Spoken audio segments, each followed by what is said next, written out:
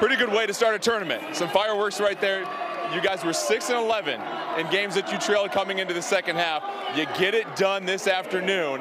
What was the difference for you guys down the stretch? Our guys believe. I mean, they really do. They believe in each other, and proud coach, proud coach. What can you say about Keith? It really felt like that last possession was the personification of this Stanford team, just sticking with it until that final second. We're not pretty. We don't want to be pretty. We want to be tough and gritty. That was certainly that play, and it's a group that believed that we could get it done. We certainly made enough plays down the stretch, and to be a coach and to get in a huddle, and no matter what it was, you look at the guys and all they say is they look at you and say, all right, we'll do our best to go do that. Congratulations. Best of luck in the next round. Thank you.